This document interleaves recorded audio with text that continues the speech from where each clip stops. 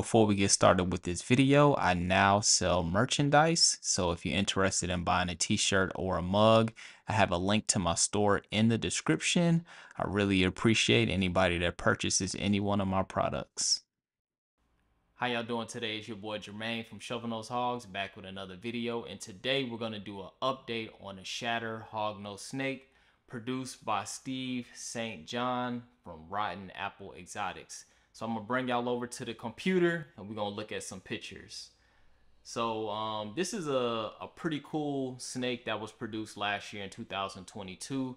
I actually made a video about it. Once I saw the pictures, I reached out to Steve. He allowed me to make this video showcasing his animal, and in my opinion, I thought it was like the coolest hognose snake that I saw that was produced in 2022.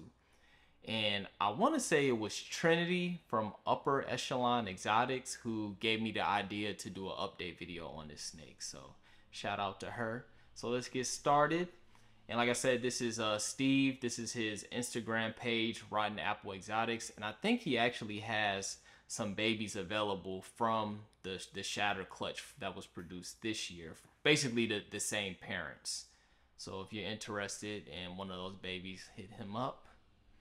And let's get into it. So this is a picture of it last year, right out of the egg. As you can see, a very interesting looking hognose snake.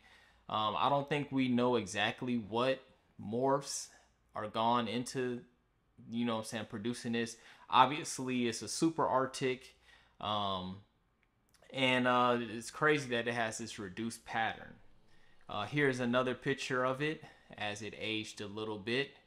As you can see, the solid black eyes, which is a characteristic of the super Arctic, and then just that crazy pattern.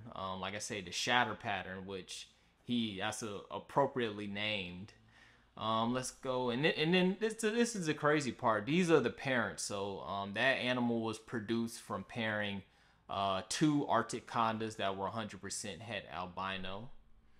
And these are two of his siblings from last year that I thought were pretty cool. As you can see, the noticeable reduced head pattern. So that's why I was thinking maybe there's some caramel influence in it. Also, it kind of looks like the skull face morph that has been produced overseas. And this is a picture, another picture after it has shed out. As you can see, just a really unique super Arctic hognose. I really don't think we know exactly what genetically is going on with it. And so here's the update of it. So this is this baby at a year of age. As you can see, the background is a lot whiter. And it's just a really cool looking snake. So this is the Shatter hognose that he coined at a year of age. And so fast forwarding to this year, he produced another clutch. He did the same pairing, Arctic Conda het albino to Arctic Conda het albino, and this is what he came up with this year. And as you can see in the middle of the screen, you see something kind of interesting that kind of reminds you of the Shatter that he produced last year. And here's a close-up picture of it. As you can see, it's definitely super Arctic. And he said he wasn't 100% sure if it was the Shatter or not. It could just be a cool looking super Arctic, but from looking at this picture, it looks like it's probably the same genetics or similar genetics as the one that he hatched last year. So what do y'all think of this hognose snake, man? I think it's a really cool super Arctic, one of the coolest super Arctics that I've seen. Let me know down in the comment section what genetics or genes you think are being expressed in this snake.